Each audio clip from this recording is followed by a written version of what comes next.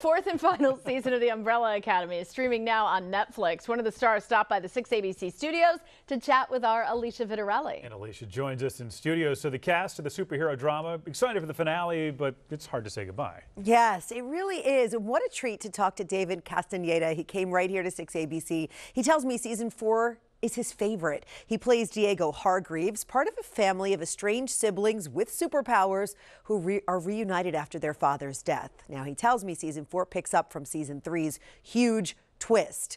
The family has lost their powers. They're now just like the rest of us. We're back. We're back. Out the way. Out the way. Out the way. Get in. I'm going in the front. Everyone in. Why are you yelling? This is a rescue mission. It's bittersweet that, it's coming to an end. I'm really excited to see the reactions online. I'm also looking forward to how people react to the ending. Yeah, I feel like it's gonna, I don't know, it might divide some people. Oh, divide? Yeah, I think Surprise?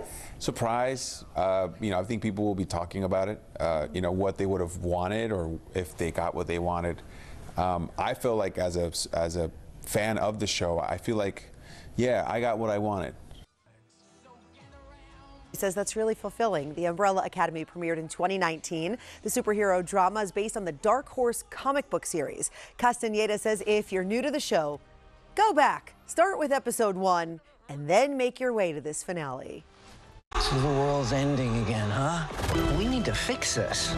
There's so much to catch up on, and you start caring for the characters. And I feel very jealous of people that haven't seen the show, because to me, discovering a show that's already been out for years and knowing that I can't believe I never saw this show, there's such a joy within that, because everyone else is looking at me like, oh, you're getting to experience it for the first time. I wouldn't miss what's coming for the world.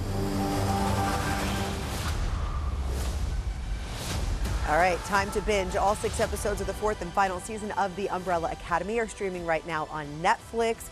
And by the way, it was so great to not only have him here at the station, but this was David's very first time in Philly, period. Oh. So he said it was really cool. He was walking around the city, lots of fans coming on up to him. And I was like, you know what? Everyone wants to give you a hug in this town. If he was here this Unless week, they don't want to give you a hug, but Unless usually they do. don't.